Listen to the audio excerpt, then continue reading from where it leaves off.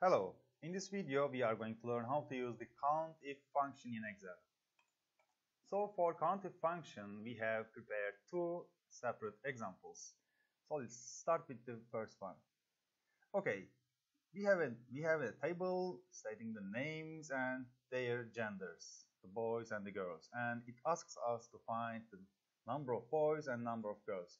We are going to use the COUNTIF function. You may remember a similar case from video 4, the average function video, but this case is a bit more complicated. These are not ordered, so think it like we have hundreds of data like this.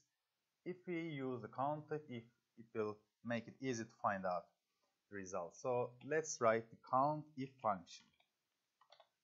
Okay, COUNTIF function asks you two parameters. It first asks you your range, and then it's going to ask the criteria.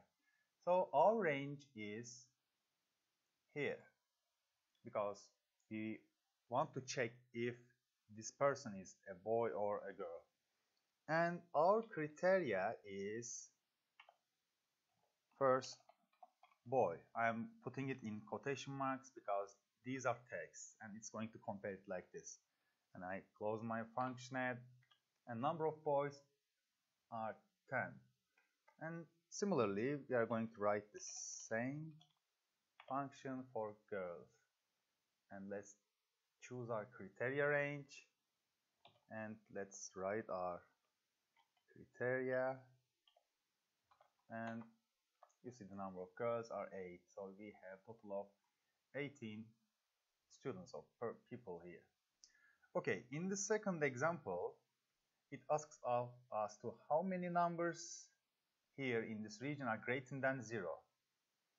We are going to use the COUNTIF function, but criteria can be a bit more complicated here, so we'll see now.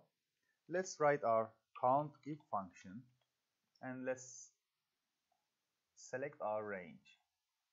And our criteria is, we cannot write criteria like this, bigger than 0. It will give us a warning. And in order to write the criteria, we have to put it in quotation marks, like this. So we have 33 numbers which are greater than 0. So let's submit our answer. Okay. In the next video, we are going to learn how to use the SUMIF function. So keep following.